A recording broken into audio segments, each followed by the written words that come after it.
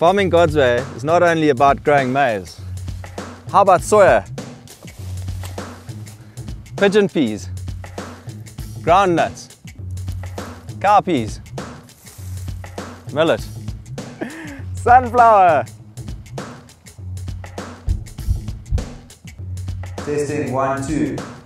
Sorghum, cotton, and cassava, amongst others.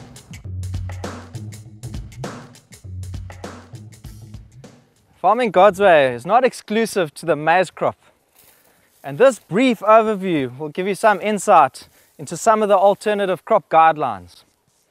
A part of God's revelation through His creation is the diversity of species that exists under natural conditions. In Farming God's way, we encourage farmers to adapt this diversity by practicing rotations, relay cropping, and growing green manure cover crops.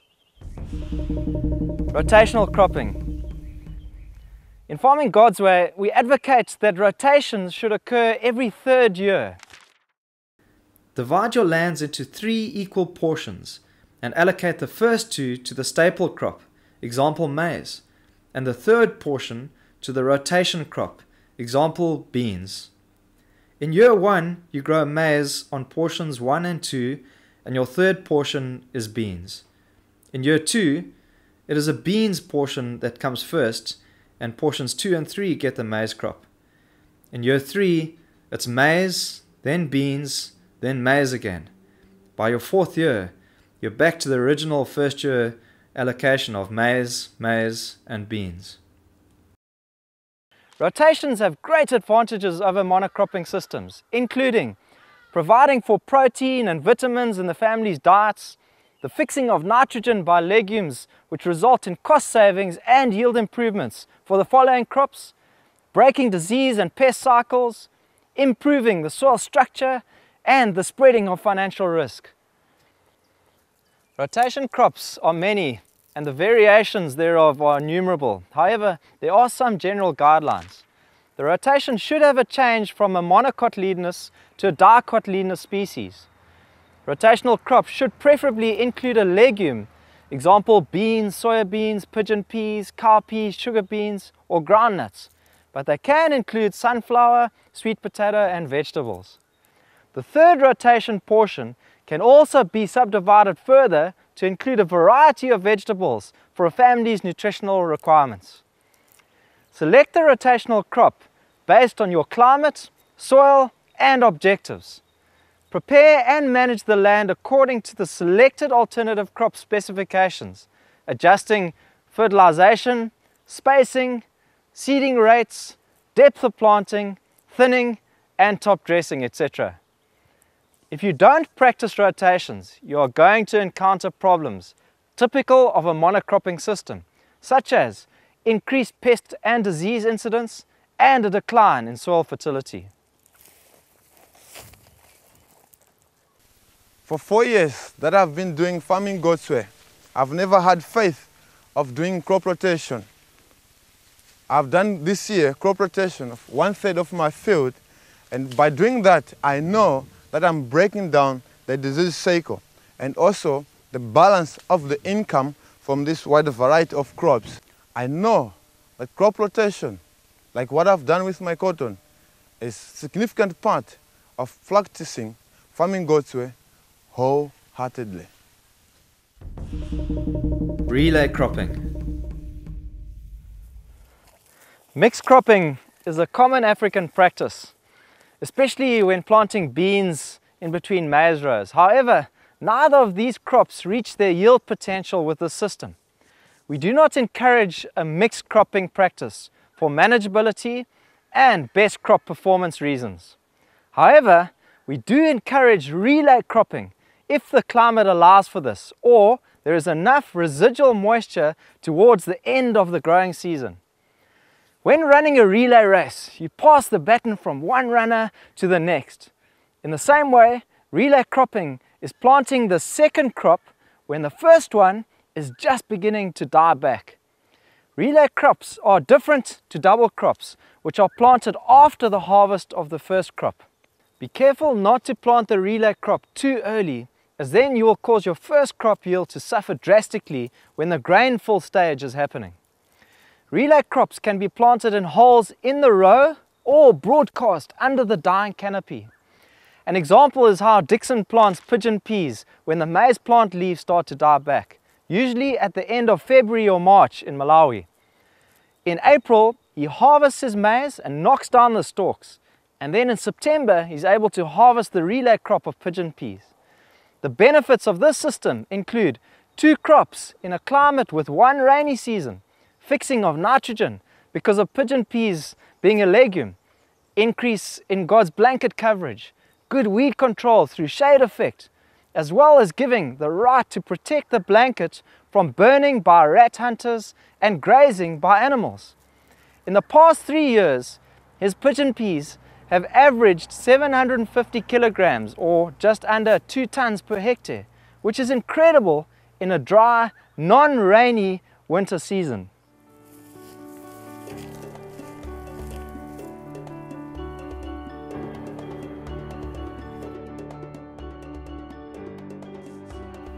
Green manure cover crops.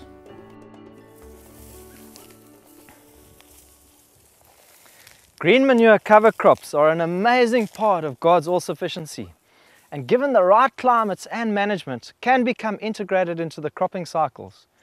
Green manure cover crops would be well suited to the short and long rain climates of Central and Western Africa, as well as where there are extended rainy seasons. Some excellent legume varieties include Dolichos Lab, Mucuna velvet bean, cowpeas, alfalfa, peas and hairy vetch. Some suitable monocots include wheat, rye and oats. Some of the species of cover crops would suit a relay cropping environment very well and can be broadcast under the canopy before the last weeding at leaf dieback stage.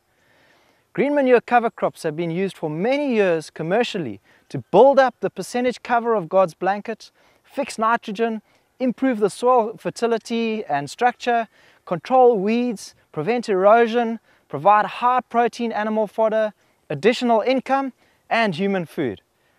They are just like growing compost in the field, and their advantages over compost are they don't need watering and are far less labor intensive.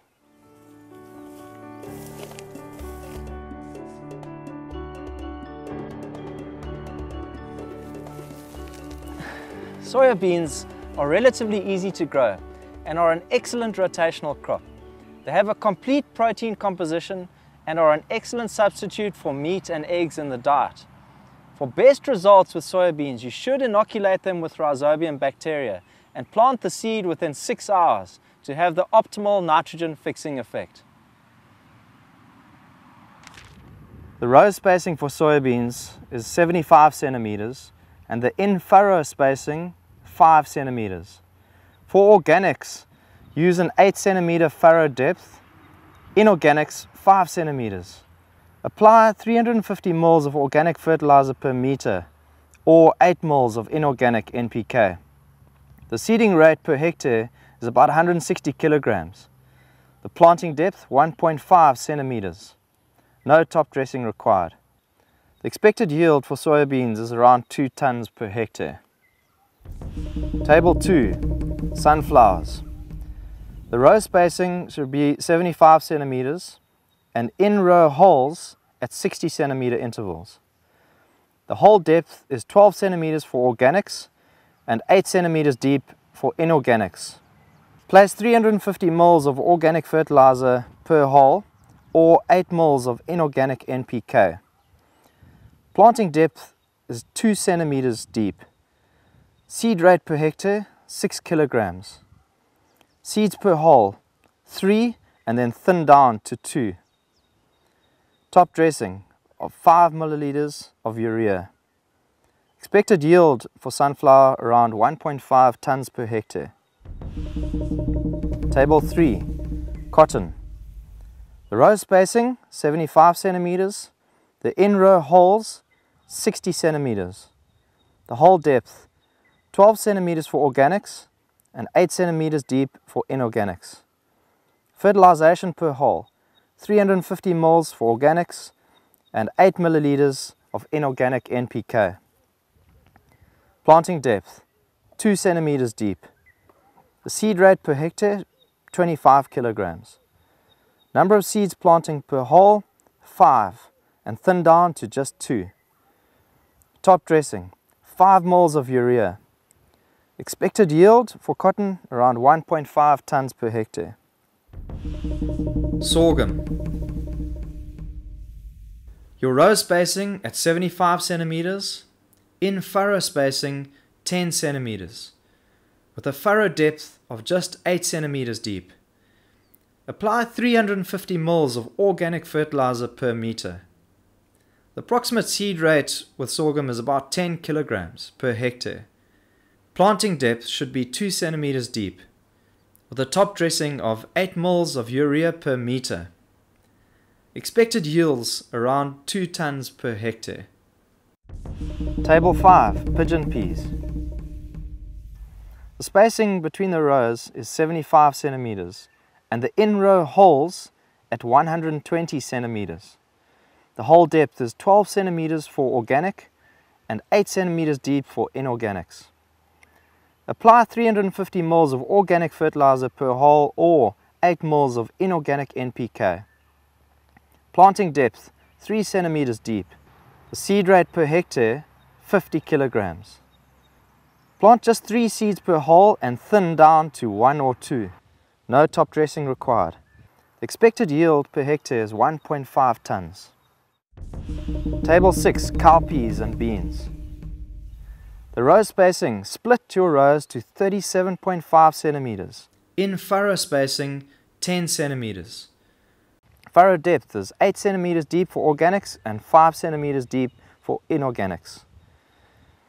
Fertilization per meter, 350 moles of organic or 5 moles of inorganic NPK. Seed rate per hectare, 60 kilograms. Planting 2 centimeters deep. No top dressing required. Expected yield 1.5 tons per hectare. If you are going to use cowpeas as a relay crop, then you can broadcast at maize dieback and do your last weeding to allow for good seed to soil contact. Table 7. Groundnuts. Your row spacing, split your rows to 37.5 centimeters and plant in the furrow at 4 centimeter intervals. Your organic furrow depth is 8 centimeters deep and 6 centimeters for inorganics. Apply 350 moles of organic fertilizer per meter or 5 moles of inorganic NPK. Seed rate per hectare is 80 kilograms. Planting depth 3 centimeters. Top dressing, nothing required, and your expected yield around 2 tons per hectare. Table 8. Winter wheat. Your row spacing 15 centimeters or you can broadcast. If planting in rows, dribble the seed in the furrows.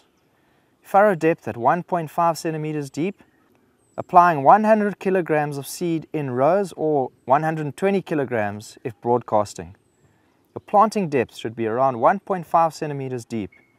Top dress broadcast fertilizer 100 kilograms of LAN or urea. The expected yield is 2 tons per hectare. If you're going to plant wheat as a relay crop, then you can broadcast at maize dieback and thereafter do your last weeding to allow for good seed to soil contact. Table 9. Cassava. Your row spacing at 75 centimeters. Hole spacing at 120 centimeters. Input hole depth downslope of terrain rope is 10 centimeters for organic and 5 centimeters for inorganic. Apply 350 moles organic fertilizer or 12 moles of inorganic NPK. Plant your cuttings on the upslope side of the terrain rope, planting 20 centimeter long cuttings with about 5 to 8 nodes on and at 1.5 to 3.5 centimeters thick. Your planting depth: push 2/3 of that cutting 13 centimeters deep. Expected yield around 20 tons per hectare. Cassava can be grown effectively on flat ground. Cut the plants that are ready for harvesting, leaving a base of 40 centimeters behind as a pull-out handle. The roots must be harvested within 2 days after taking cuttings. Select the cuttings from disease-free plants using only the mid portion of the parent plant, not the base or the top leafy sections. Store the cuttings in the shade, standing upright, preferably transplanting every day, but never store for more than 5 days. Plant the stakes vertically in the correct orientation so that the top side is on top. Dig the basal input holes downslope of the terrain rope and then place the stick cuttings on the upslope side of the terrain rope to ensure that no cutting burn takes place. The blanket coverage really helps to keep the soil moist and crumbly for easy uprooting at harvest time. Cassava is a very drought resistant crop and produces a high starch root, which has been the survival mechanism crop for many poor communities. Table 10, sweet potato. Plant sweet potatoes in rows of 75 centimeter intervals and furrows 30 centimeters. Your furrow depth should be 15 centimeters of organic or 12 centimeters inorganic. Applying 500 moles of compost per meter or 12 moles of inorganic NPK per meter. Plant your cuttings that are about 30 centimeters long, flat for 20 centimeters, and then the last leaves out of the ground. Your planting depth should be 10 centimeters deep, expecting a yield of about 12 tons per hectare. 30 centimeter long cuttings should ideally be kept moist in a cool, shady place for 3 days to stimulate root growth before transplanting. The cuttings should come from parent plants that are about 3 months old and disease-free. Sweet potatoes have a high nutritional value and should become one of the staples grown by all farming families, even if it is only for home consumption. God has shown us the importance of diversity in His creation, and we should be following closely what we see our Father doing in all areas of farming. It is, however, vitally important to consider the poor and take them on a journey of faithfulness with the small things before embarking on these slightly more advanced technologies. The first step is to encourage 3-part rotational cropping and then build on that faithfulness to incorporate relays and thereafter green manure cover crops.